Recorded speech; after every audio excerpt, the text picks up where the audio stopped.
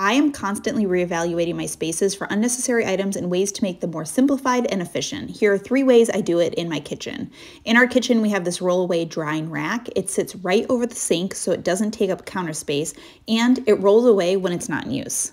Next, I use my counters for working, not storing. I really limit how much I store out on the counters. I do this by either keeping appliances away in cupboards, yes, even if I have to pull them in and out every single day. And for items that I only use a few times a year, like servingware, large roasting pans, and KitchenAid attachments, I store them in my basement. I don't see the worth of taking up valuable kitchen real estate for items not used regularly. And lastly, I donate and purge excess often. This means duplicate utensils, travel water bottles we haven't used in a year, excess mugs, expired spices and pantry items, and Tupperware that has lost the lid. Kitchen decluttering is something I focus on doing a little bit every day, not some big purge once a year.